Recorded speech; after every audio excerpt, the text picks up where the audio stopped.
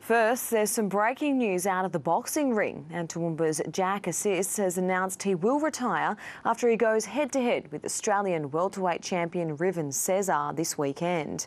The 34-year-old has just about done it all in the ring, and he'll aim to defend his World United Championship belt in his last fight on Saturday night. Asis is the former world champion and a two-time Australian champion. Staying with boxing, and the opponent of Commonwealth title holder Kris George has arrived in Toowoomba for Saturday's blockbuster fight. He doesn't speak English, but Argentina's Maximiliano Scalzone is glad to be in the Garden City.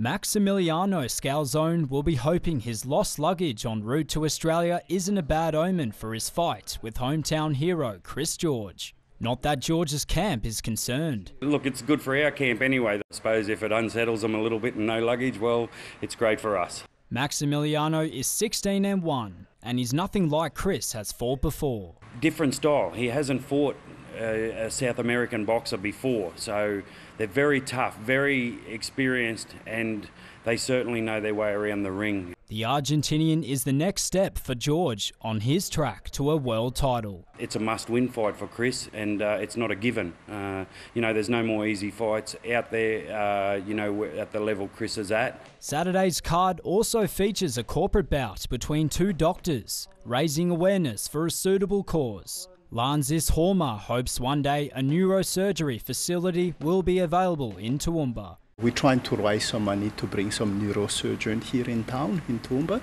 So when he proposed the fight to me, I just say, no, I'm all for it. Smithies Bring the Big Fights 19 kicks off at Rumours International from 1 p.m. Tom Adam, Win News. Football now.